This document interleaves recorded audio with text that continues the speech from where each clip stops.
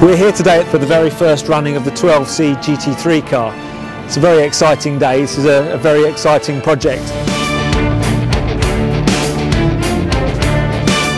It's the first racing car to come out of our road car division since the F1 GTR back in the 90s. That was the last McLaren I raced, and this will be the next one.